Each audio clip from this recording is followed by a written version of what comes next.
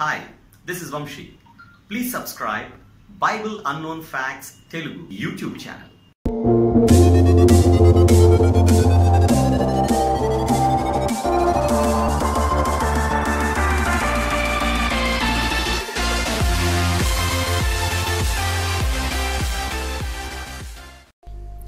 పదహారు 17 మరియు 18వ శతాబ్దాల్లో sir Isaac Newton, John Dalton, James రెస్కోట్ లాంటి శాస్త్రవేత్తలు ఈ ప్రకృతిని అధ్యయనం చేసి ఈ ప్రకృతిలో కొన్ని శక్తులు ఉన్నాయని, ఈ శక్తుల వలనే ప్రకృతి నడుస్తుంది అని వారు తమ పరిశోధనల ద్వారా తెలియజేశారు. దీనినే ఎనర్జీగా వారు తెలిపారు.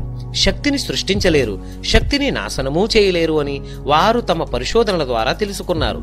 ఈ ప్రకృతి 3 ప్రధాన శక్తుల ద్వారా నడుస్తుంది అని వారు తెలియజేశారు. అవి 1 light energy, 2 heat energy, 3 sound energy.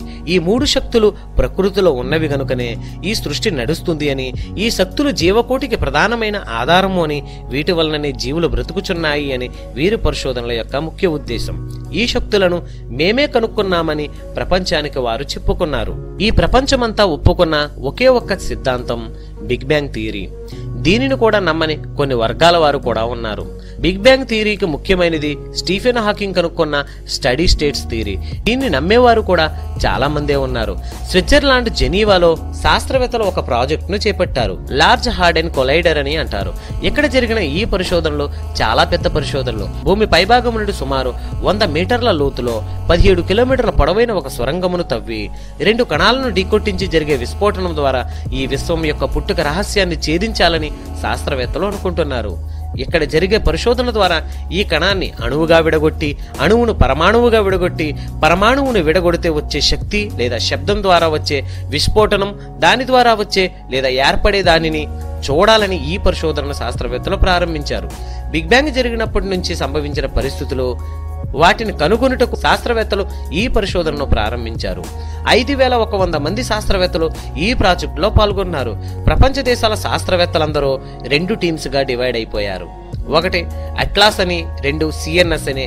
ఈ 2 టీమ్స్ మొదటి టీంలో 3000 మంది మరియు రెండవ టీంలో 2100 మందిగా విడిపోయారు. ఈ ప్రాజెక్టు కోసం వారు ఖర్చు చేసిన మొత్తం రూపాయలు 21,000 కోట్లు.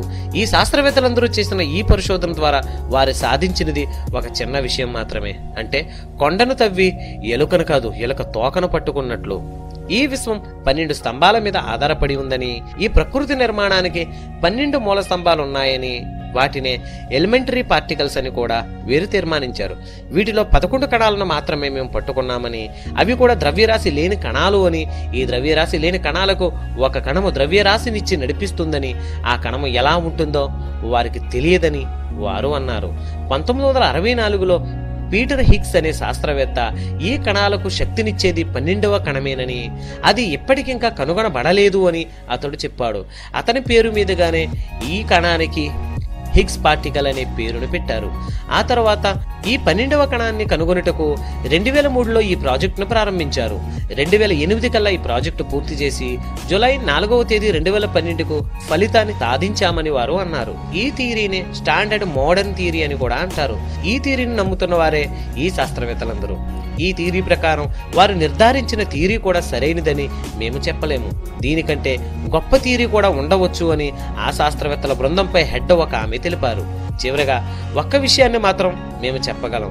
ఈ 21,000 కోట్ల రూపాయల ప్రయోగం ద్వారా మానవాళికి ఏవైనా ఉపయోగం ఉంది అంటే ఉందని చెప్పలేము, లేదని చెప్పలేమని ఆమె అన్నారు. ఇప్పుడు బైబిల్ ఏం చెబుతుందో కూడా చూద్దాం. ప్రసంగి గ్రంథం 1వ అధ్యాయము 8వ వచనం చూస్తే, ప్రకృతిలో జరుగుతున్న వాటిని మనుషులు ఎప్పటికీ వివరించజాలరు అని బైబిల్ చెబుతుంది. కానీ శాస్త్రవేత్తలు మాత్రం వారి ప్రయత్నాలను వారు చేస్తూనే ఉన్నారు. మనం చూస్తున్న ఈ ప్రకృతి మనిషి ఎప్పటికీ కూడా సాధించలేడు. అందుకే యోబు గ్రంథం 26వ అధ్యాయం 14వ వచనంలో ఆయన మాట్లాడుతూ, ఈ ప్రకృతి ఆయన కార్యములలో స్వల్పమైనది, మనము చూచుచున్న ఈ క్రియలన్నీ కూడా మిక్కిల గుసగుస శబ్దము లాంటివి అని, ఆయన మహాబలమును గ్రహింపగలవాడు ఎవడు అని యోబు గారితో చెబుతున్న మాటలు మనం జ్ఞాపకం చేసుకోవాలి. ఇర్మియా గ్రంథం 8వ అధ్యాయం 9వ వచనంలో, వారి దేవుని వాక్యం నిరాకరించువారు వారి జ్ఞానం ఏపాటిది అని దేవుడు శాస్త్రవేత్తలను అడుగుతున్నాడు. వీరు చేస్తున్న పరిశోధన ద్వారా నిజంగా దేవుని యొక్క వాక్యాన్ని విస్మరించి దైవ కణము కోసం అన్వేషిస్తున్నారు.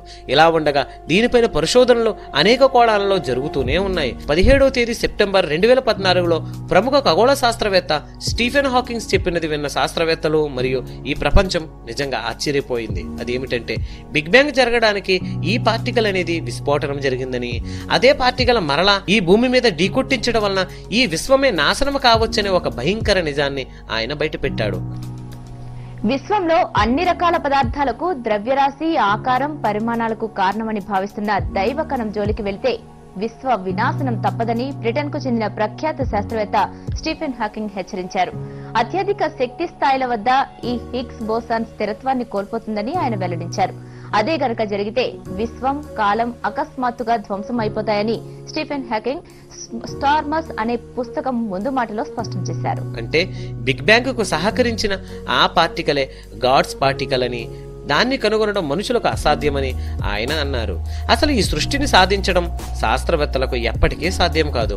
అందులో ఈ సృష్టి ఏర్పడిన కారణాలు కనుగొనే క్రమంలో శాస్త్రవేత్తలు తమ సమయాన్ని వృధా చేసుకుంటున్నారు. సృష్టి క్రమము ఏర్పడడానికి కారణమైన ఎన్నో థియరీలను శాస్త్రవేత్తలు ప్రతిపాదిస్తున్నారు. చివరిగా ప్రతిపాదించిన థియరీనే బిగ్ బ్యాంగ్ థియరీ. ఇది కూడా ఖచ్చితమైనది అని మేము చెప్పలేమని శాస్త్రవేత్తలు అంటున్నారు. ఒక కణం ఈ సృష్టి నిర్మాణానికి పనిచేసింది అంటే నిజంగా అది మనం నమ్మలేము. ప్రేలుడు అనేది జరిగితే అక్కడ విధ్వంసం జరుగుతుందే గాని నిర్మాణం ఎలా జరుగుతుంది?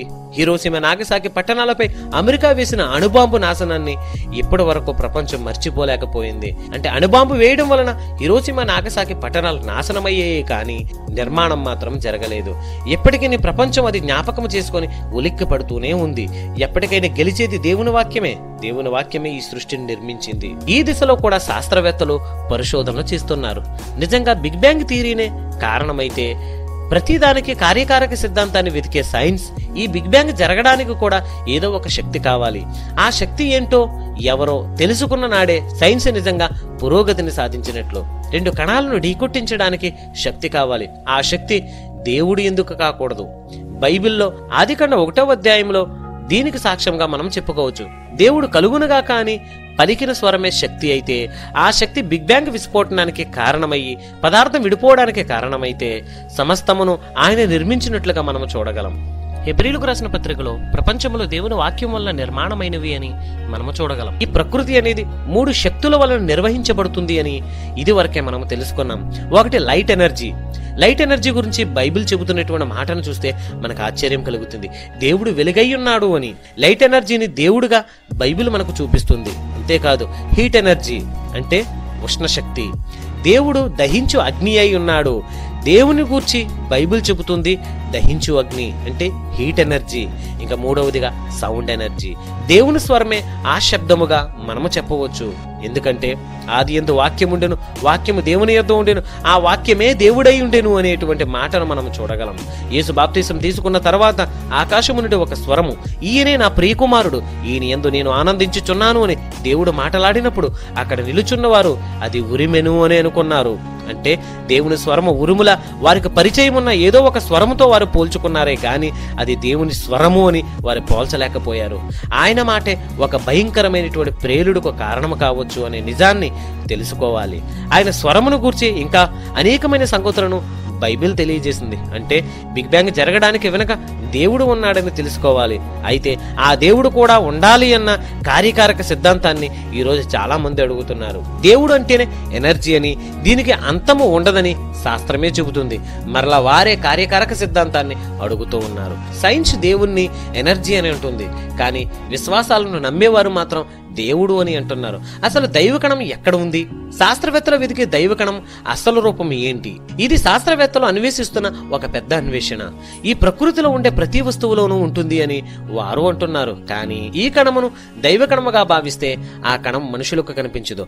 ఒకవేళ దానిని పట్టుకోవాలంటే ముందు మనిషి యొక్క ఆత్మను పట్టుకోవాలి. ఎందుకంటే దైవకణము ఎక్కడో లేదు, అది కనిపిస్తున్న నా శరీరాలలోనే ఆవహించి ఉన్న ఆత్మయే. అంటే దైవకణము అనగా మన ఆత్మయే. దేవుని నుండి విడిపోయి వచ్చిన మనము అనగా ఆత్మయే ఈ దైవకణం. దీనిని పట్టుకోవాలి అంటే ఎక్కడికి కూడా వెళ్ళనవసరం లేదు. మనిషి ఆత్మను పట్టుకొనగలిగితే దైవకణమును మనిషి పట్టుకొనగలడు. ఒకవేళ ఈ సృష్టిని దేవుడు సృష్టించకపోతే ఈ 5 రకాల ప్రశ్నలకు సైన్స్ సమాధానం చెప్పాలి. వాటిలో ఒకటి, ఈ ప్రపంచంలోని పదార్థం ఎలా వచ్చింది? ఆదికాండం 1వ అధ్యాయం 1వ వచనంలో చీకటి అగాధ జలముల పైన కమ్మి ఉండినేను. ఆ అగాధ జలములు ఆ పదార్థం ఎక్కడి నుండి వచ్చింది? ఈ పదార్థం బిగ్ బ్యాంగ్ కు ముందే ఉందిగా, అంటే దేవుడే ఈ పదార్థాన్ని సృష్టించి ఉండాలి. ఇక 2, ఈ సృష్టిలోనికి జీవము కూడా ఎలా వచ్చింది? ఆదియందు దేవుడు ఈ సృష్టిని సృష్టించినప్పుడు ఈ సృష్టిలోనికి జీవం ఎలా వచ్చింది? అంతేకాదు, మనిషిలోనికి జీవవాయువును ఊదినప్పుడు నరుడు జీవాత్మాయేను అన్నాడు. ఈ జీవము రావాలి అంటే దేవుడు కావాలి. ఇక 3వది, ఏ జీవులలో ఎన్ని క్రోమోజోమ్స్ ఉండాలో వాటికి ఎవరు చెప్పారు? ఒక పిల్లిగా, ఒక కుక్కగా, ఒక పక్షిగా అవి ఏర్పడాలి అంటే వాటిలో ఉన్న క్రోమోజోమ్సే కారణమని ఈరోజు సైన్స్ చెప్తుంది. ఈ క్రోమోజోమ్స్ ఏ జంతువులలో ఎన్ని ఉండాలో ఎవరు చెప్పారు? ఇక 4వది, మనలో ఉన్న ఆలోచనలు, నైతిక విలువలు ఎలా వచ్చాయి? మనలో ఎన్నో ఆలోచనలు, ఎన్నో తలంపులు, ఇంకా ఎన్నో నైతిక విలువలు. ఈ నైతిక విలువలు మరియు ఆలోచనలు ఎలా వచ్చాయి మనిషికి? 5, అందరిలోనూ ఉన్న దైవాన్వేషణ. ఈ దైవాన్వేషణ కూడా మనకి ఎలా వచ్చింది? దేవుడు ఉన్నాడు అని తెలుసుకోవాలనేటువంటి ఆశ, తెలుసుకోవాలనే కోరిక మనిషికి నిజంగా ఎలా కలిగింది? ఈ 5 ప్రశ్నలకు సైన్స్ సమాధానం ఎప్పటికీ కూడా చెప్పలేదు. వీటికి సమాధానం బైబిల్ మాత్రమే చెప్పగలదు. ఎందుకంటే ఈ ప్రకృతిని చేసింది దేవుడు. ఈ ప్రకృతిని చేసిన దేవుడే ఈ బైబిల్ గ్రంథాన్ని మన చేతికిచ్చాడు. ఈ బైబిల్లో రాయబడిన ప్రతి ఒక్క మాట ప్రకృతి ఎలా నిర్మించబడిందో, అణువణువున ప్రతి సృష్టి ఎలా జరిగిందో అన్నిటిని కూడా వివరిస్తూ ఉంది. అంతెందుకు, ఈ రోజు వీరు చేసిన ప్రయోగానికి కూడా కారణం ఒక మనిషి మెదడు. దానికి ఈ ఆలోచనలు ఎలా వచ్చాయి? ఇవన్నీ ఎప్పటికీ సైన్స్ సమాధానం చెప్పలేదు. ఈ విశ్వం వెనక దేవుడు ఉన్నాడు, దేవుడు లేడు అనే వారికి దేవుడు ఉన్నాడు అని తెలియజెప్పడానికే ఈ యొక్క పాఠ్యాంశాన్ని మీ ముందుకు తీసుకొని వస్తున్నాను. ఫ్రెండ్స్, ఈ వీడియో కనుక మీకు నచ్చితే లైక్ చేయండి, షేర్ చేయండి. మీ స్నేహితులకు, శ్రేయోభిలాసులకు ఈ వీడియోను ఫార్వర్డ్ చేసి దేవుని యొక్క గొప్పతనాన్ని, బైబిల్ యొక్క గొప్పతనాన్ని తెలియజేయండి. చిట్ట చివరిగా మన ఛానల్ సబ్స్క్రైబ్ చేయడం మాత్రం మర్చిపోకండి. మరొక వీడియోతో మరలా మీ ముందుకు వస్తాను. అంతవరకు దేవుడు మనందరికీ తోడై ఉండును గాక. ఆమేన్.